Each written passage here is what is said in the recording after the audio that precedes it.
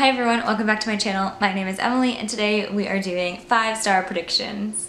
First of all, I'm in a new spot. I got a new bookcase, and so in reorganizing all my shelves I figured it's a great opportunity to show them off. So here we are. It also allows me to sit while filming, and I'm lazy. So I've been wanting to do a 5-star predictions video, but I just didn't know how to organize which books I wanted to have in the video, because there are a bunch of books that I think I'm gonna love, obviously. So I decided I would do only books that I own, first and foremost, and then I organized them by genre, and there are like 10 different genres that I keep track of, in my bullet journal. Up here, there are the 10 different categories, and so I figured I'd pick one-ish from each genre and talk about a book I think I'm gonna love from that. That's what we're gonna do.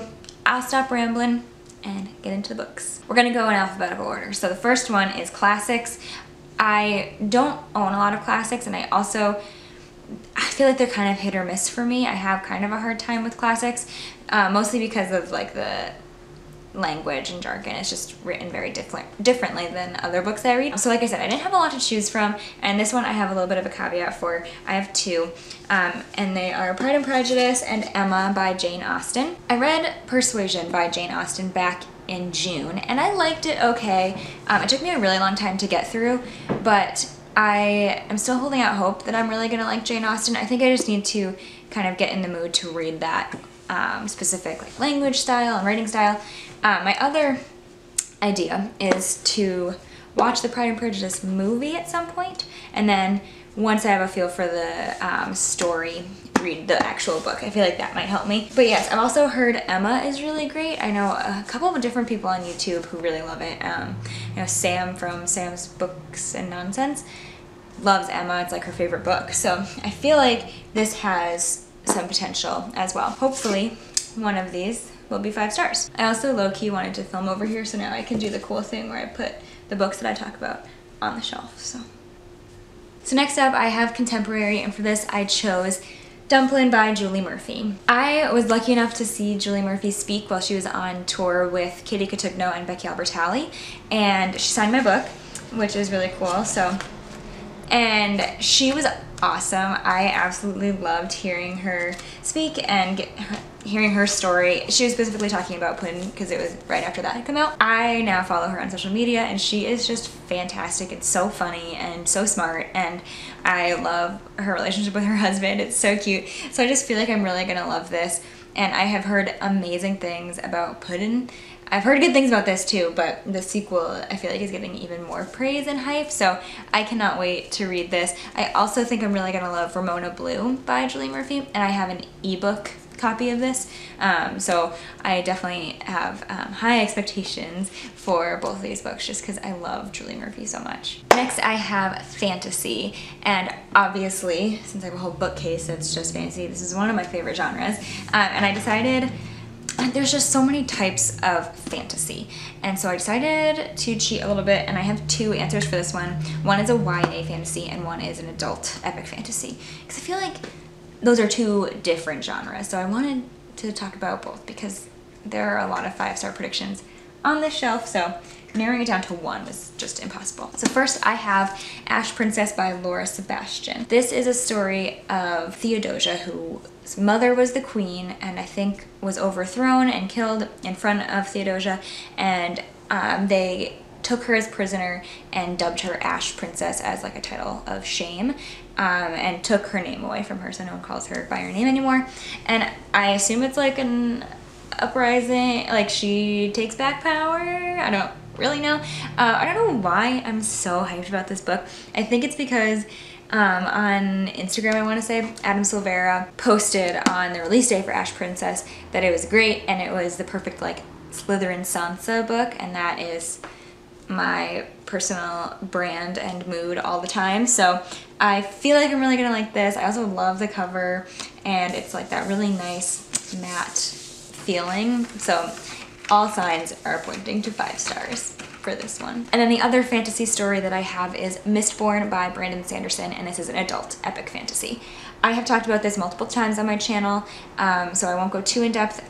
It is on my book bucket list for the end of 2018. I have started it. I'm 42 pages in, and so far, pretty confused. This is definitely the type of story where you just like dive in, no explanation or world building. It's just like, welcome to Final Empire. You can learn as you go. I tweeted the other day about how fall makes me just really want to read epic fantasy, and so many people seemed to feel the same way, and I said I was either going to read Mistborn or Storm of Swords, which is the third Song of Ice and Fire book, and people were telling me to read this. So I'm really excited. It's one of Adam's favorite books of all time, so I can't wait. I'm excited to understand a little bit more as I read. I think I'm going to try to read a bunch tonight because it's just like a nice, cozy fall evening to read epic fantasy. Next I have just straight fiction, and for me this is just sort of like a catch-all when like there aren't other variations on a fictional story that fit it into like a more niche genre. The choice that I went with for fiction is Ordinary Grace by William Kent Kruger. This is a story of a man who is sort of like thinking back on his life and a specific summer in 1961 where a bunch of people he knew died by various different means, I guess. It's his like reflection on that, I think. Trying to understand a world that seems to be falling apart around him. The boy same. But anyway, my mom adores this book, and when she was here visiting, she was like, if we see this in a bookstore, I am buying it for you. It also takes place in Minnesota, and William Kent Kruger is a Minnesotan author. So again, lots of things that are making me think I'm going to adore this book. It looks like a good fall read too. This is not a video about fall reads, but I'm going into that territory for some reason. Next is historical fiction, which is a genre that I adore but don't read enough of, and so I recently purchased a bunch of historical fiction books because I really want to do like a historical fiction recommendations video, and I just love it. And again, it's great for fall and winter for some reason. And this is actually the book that inspired the 5-star predictions video, and that is The Red Tent by Anita Diamant. This author wrote one of my favorite books of all time called The Boston Girl, which is also historical fiction. This is about Dinah, a woman from the Bible, one of Jacob's daughters. Daughter. She's briefly mentioned, but Diamant takes her name as well as many other women from the Bible who are just briefly mentioned and gives them stories, which I just think is so cool because that is one of my biggest complaints with Christianity, and I say that as a woman of faith, that there aren't enough stories of women in the Bible or in religious texts in general. So I am really excited to read this. I've heard really good things, and again, I just like loved this author's writing. I thought it was so beautiful, and oh my god, I cannot wait to read this. Alright, the next genre is mystery thriller, and the one that I picked for this I think is just mystery. I don't think it has any thriller elements at all, and it's also historical fiction, sort of. Anyway, that is The Beekeeper's Apprentice, or On the Segregation of the Queen by Laurie R. King. This is the first in a series called Mary Russell series, and it says, in 1915, Sherlock Holmes is retired and quietly engaged in the study of honeybees, and Mary Russell becomes his apprentice. Yes, that's the title. They are soon called to Wales to help Scotland Yard find the kidnapped daughter of an American senator. So I am really excited about this. I loaned this to a friend like last summer, and she loved it. She's like, oh my gosh, have you read the rest of the series? I was like, I haven't even read that one. So I'm really excited. She adored it. I think Adam really liked it. I'm pretty sure he read this. It's also a gorgeous cover. I am obsessed. I bought it because the cover is so pretty. So 5-star cover, hopefully a 5-star story. Next is nonfiction, which I read almost none of. My problem is I read like only memoirs, and I recognize that there are so many other types of nonfiction out there that I would like to branch into, but most of the nonfiction I have are memoirs. So Dreams from My Father by Barack Obama is my choice. I love Obama. I think he is a phenomenal person. I think he was a great president. I miss him dearly. I feel like this is going to be really touching. I also pre-ordered Becoming by Michelle Obama as a birthday gift, and that comes out in November, so I also predicted that will be 5 stars because I'm obsessed with the Obamas, and I'm not ashamed to admit it. And then the last genre that I have is science fiction. Future Home of the Living God by Louise Erdrich. This came out earlier this year, and it's a like near future dystopian world where evolution stops as mysteriously as it began. And I don't really know what that means, but I feel like it has something to do with like women not being able to get pregnant, or babies being born like with like less evolved features and stuff like that. The main character in this is the adopted daughter of Minnesota liberals, it says. So she was adopted from Native American parents, and she finds out she's pregnant and decides to go and like find her biological parents, I believe.